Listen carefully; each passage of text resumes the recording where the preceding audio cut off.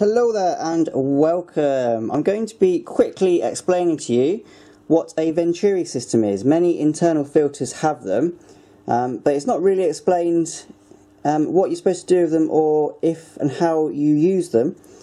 Basically, it will look something like this, a small plastic snorkel. It should have a hole in there somewhere. What they do, especially in the case of this, which is a fluval U2, is there will be a connector at the top outlet on your filter. Sometimes there is a piece of hose which you can connect, so you can extend the Venturi system upwards. In the case of this particular filter, it doesn't have that feature, so you have to have the top of the filter quite close to the surface. So what are they for? Well, essentially it is a snorkel.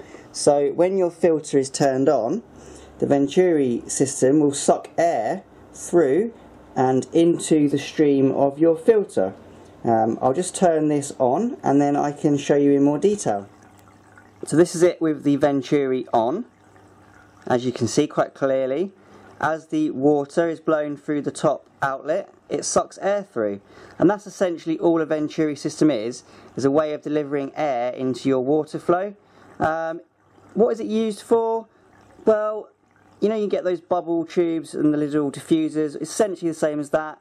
It helps to oxygenate the water, especially useful when you're in a sort of a heat wave, especially in the UK, because oxygen levels in water will reduce at high temperatures. So using something like this will help. Can also help to break up any oils on top of the water.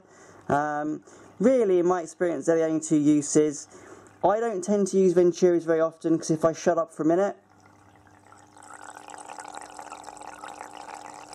you can hear they're quite noisy, and I tend to have my aquariums in either the front room, living room or bedroom, so not really the kind of thing you want when you're trying to be quiet. There you go, a Venturi system. I hope this has been helpful and thank you for watching and happy fish keeping.